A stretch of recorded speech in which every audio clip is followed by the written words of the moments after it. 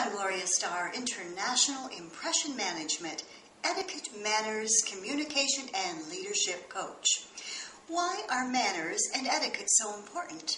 Well, when you know the proper thing to say and do in each and every situation, you will be welcomed at all events, and you will become an ambassador for yourself, your company, and your country.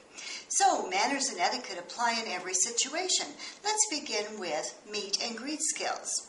When you meet someone, look them directly in the eye, smile, introduce yourself by name, and shake hands. Now, a good handshake is a full hand clasp in this portion of the hand, shaking 2 or 3 times up and down, not from the wrist, but from the elbow, and keeping your elbow in close to your body rather than out, and you'll be able to give a good handshake.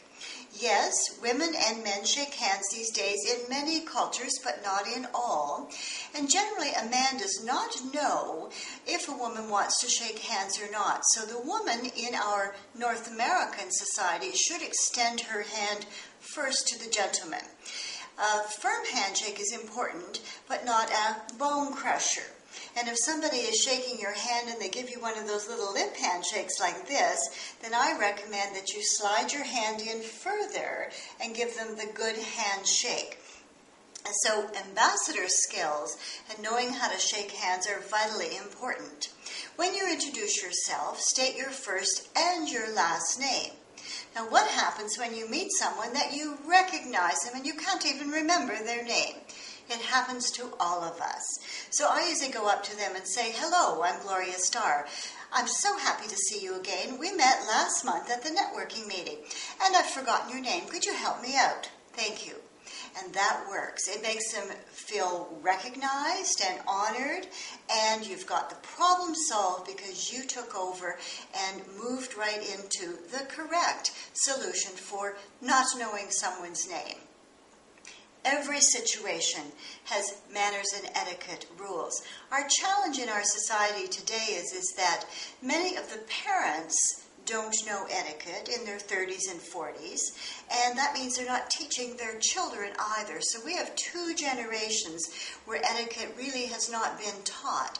Many families sit around the living room and have their dinners rather than at a proper dining table. So if you don't know the tools of the table, then you don't know the rules of business. Every single thing counts. If you're at a business dinner, what kind of conversations are appropriate and what are not? What if the food is passed to you and you don't want it? Yes, you have to accept it anyway and then pass it on to the next person. One of my favorite gestures when dining at a table is the Korean gesture, showing the greatest level of respect for someone. So if I'm passing something to my guest, I would be passing it by looking at them, using my right hand with holding the item that I'm going to give them, the food, and then my left hand I'm going to touch my wrist. I'm going to look at them, bow slightly, and smile, and that is the gesture showing great respect for the person that you are interacting with. So when you become an ambassador for yourself, your company, and your country, you will be welcomed at all of the right parties and the right events. I've had the pleasure of working in Nigeria with the First Ladies of Nigeria, teaching etiquette lessons at the Pentagon and the U.S. Army, and I've even worked at King Abdullah's palace in Saudi Arabia and worked with the family members of the ruler of Dubai. My career has spanned 28 years, and I still love it. It is vital both in personal and in business situations. Gloria Starr, the etiquette expert of choice.